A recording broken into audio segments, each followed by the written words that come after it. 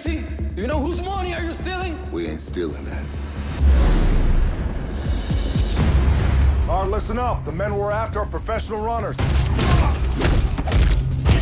We find them, we take them as a team, and we bring them back.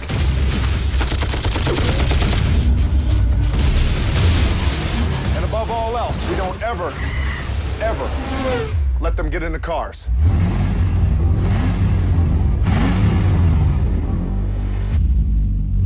Home sweet home.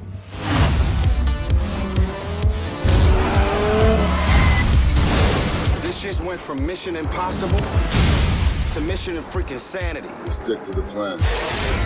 If you're gonna survive, stop thinking like a cop.